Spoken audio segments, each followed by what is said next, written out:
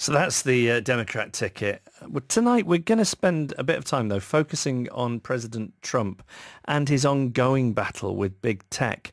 Of course, many people credit social media with helping Donald Trump get elected in the first place. But as the 3rd of November approaches, he's turned on the tech giants. It's not a particularly new threat. Here he is last year warning the big technology companies they need to be careful after he complained about them returning biased search results. Yeah, I think Google is really taking advantage of a lot of people, and I think that's a very serious thing, and it's a very serious charge. I think what Google and what others are doing, if you look at what's going on at Twitter, if you look at what's going on in Facebook, they better be careful because you can't do that to people. You can't do it. We have literally thousands and thousands of complaints coming in, and you just can't do that. So I think that Google and Twitter and Facebook, they're really treading on very, very troubled territory, and they have to be careful. It's not fair to large portions of the population.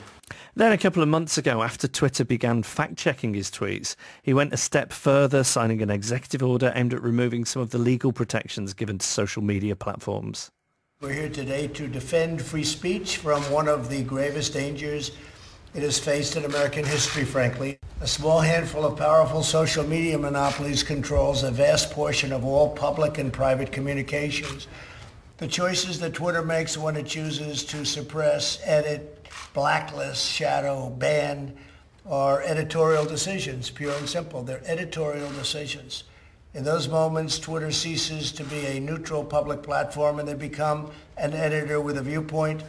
Then last week, he signed another executive order, this time aimed at the video sharing app TikTok, which is owned by Chinese company ByteDance. The president thinks the Chinese government is using the app to harvest users' data, and he wants it either sold or shut down.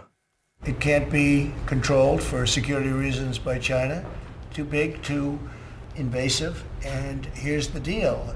I don't mind if, whether it's Microsoft or somebody else, a big company, a secure company, very, very American company, buy it. I think we're going to have, maybe a deal is going to be made. It's a great asset. It's a great asset, but it's not a great asset in the United States unless they have the approval of the United States. So it'll close down on September 15th unless Microsoft or somebody else is able to buy it and work out a deal, an appropriate deal, so the Treasury of the Treasury, I guess you would say, of the United States gets a lot of money. So what is behind the ever-growing rift between President Trump and big tech? Is it genuine concerns about national security and freedom of speech? Is it an attempt to stifle criticism of him? Is it old-fashioned protectionism? We're going to talk to a few people over the next little while. We're going to start with the BBC's China media analyst, Kerry Allen. Kerry, how much is this TikTok thing really about the US-China relationship? Well, it's only a small fraction of it. I mean, Chinese and US relations have really deteriorated in the last few years, very much ever since Trump came into power. I mean, originally there was the trade war between the two countries and constant tariffs and counter-tariffs being introduced. But more recently, with the COVID-19 outbreak, with Trump very much pointing the finger at China, calling this the Chinese virus, and then calling it Kung Flu. Things have gotten very deeply personal, and now this situation with TikTok and also WeChat, which is China's version of WhatsApp, and crucially, one of the apps that people overseas, Chinese overseas, stay connected with family and friends back home. So this may also be banned as well as TikTok. People are very confused, very angry towards Trump, and they do see him very much as kind of acting in his own self-interest and very much being afraid of China doing well in the world. I mean, I think 10 years ago, we didn't hear about Chinese companies being on par with US companies. I mean, it was common in China for people to be rushing to Apple stores to get the latest phone. Now you've got social media platforms in the US, in the West, that are popular, that are Chinese. Chinese people don't see that. They see this as the US being afraid of a bit of unfair competition. And how legitimate is the concern that because TikTok is owned by a Chinese-owned company, that user data could end up in the hands of the Chinese government? Well, I mean, these companies, which owns TikTok and also WeChat, they reiterate they're private companies and they say that they don't hold data on citizens overseas. There's a very different situation with citizens within mainland China. So people who use these apps there, they have to give a lot of personal information, their ID number, for example. So they know that their messages are traced. I mean, we have seen previously with TikTok, there were particularly posts that were critical of China that were suddenly taken offline. We've seen evidence of that. But TikTok's data is kept on servers outside of China. So it's reiterated that there's no intervention whatsoever, that people can freely post. And it says that, again, these are apps and these are platforms that are private and as competitive as other companies. Why would you put them under the spotlight so much compared to, say, US competitors? And it's not just Donald Trump. I think I'm right in saying that Joe Biden ordered all his staffers to delete TikTok from their smartphones over these concerns. So it's the whole issue around TikTok has become quite politicized. It has, yes. I mean, I've even seen in state media, I mean, CGTN, which is the official broadcaster that broadcasts overseas, it's very much been saying that China is very much a keyword on, who's going to become president in the country. And it's the fight to see who can attack China the most, almost. That it shouldn't really be like this. But at the same time that, both candidates have to put forward a strong argument and factor in China.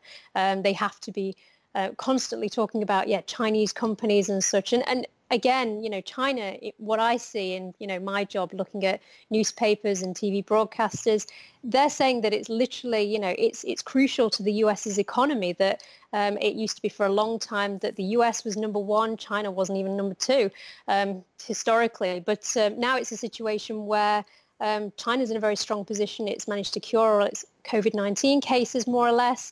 It's very strong in being able to help other countries. People can get back to work. The US is struggling financially and it's struggling politically.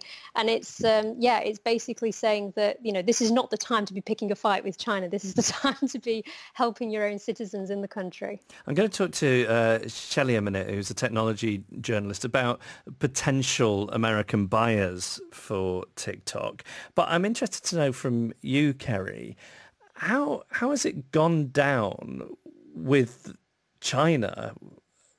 President Trump telling a Chinese company that they have to sell up to an American firm or stop operating in the United States. Anna, this is really interesting. This is how it's different to WeChat. Again, WeChat being like WhatsApp. So TikTok is owned by a very young CEO, Zhang Yiming.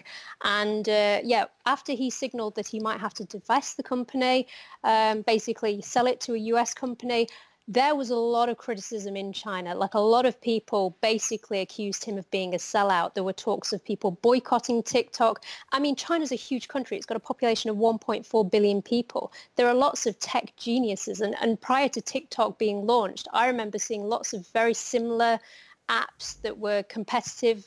Very much, I was wondering what's going to be the next big thing. TikTok just seemed to come out of nowhere. So Chinese people can very easily boycott these products and a new one can spring into its place. But with WeChat, this is very different. So WeChat is owned by Tencent, which is a very, very strong company in China and historically has been very much the leader in social media platforms. So, everybody knows Tencent companies, they trust them long term and such. If WeChat gets banned, that will be a real problem because it will basically determine whether Chinese people go overseas to the US because they don't want to be cut off from their family.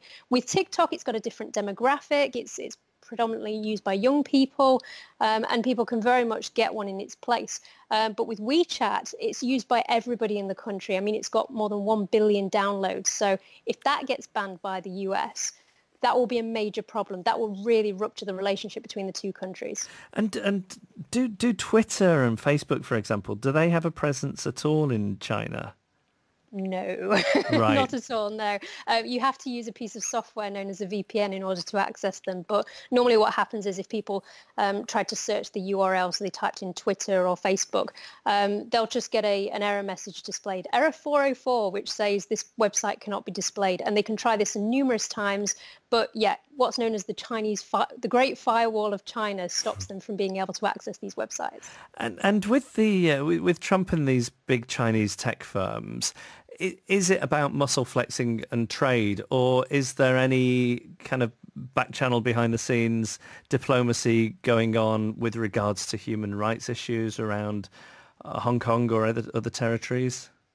Well, I mean, China's always used the same line with regards to what it sees as interference in Xinjiang, in Hong Kong, in Taiwan. It says these are Chinese territories that the US should not get involved in. It says you have absolutely no part in involving yourself in these whatsoever. But what I see in relation to TikTok, to WeChat, to Huawei even before that, constantly just this broad kind of term of Chinese companies being targeted. So it's really, for a lot of Chinese people reading in the media and social media about these stories, they see it as xenophobia. They see it as basically Trump dislikes the Chinese people, is afraid of the Chinese people doing well, and is trying to suppress them from doing well in the West. All right, Kerry Allen, BBC's China media analyst. Thanks for setting out that so clearly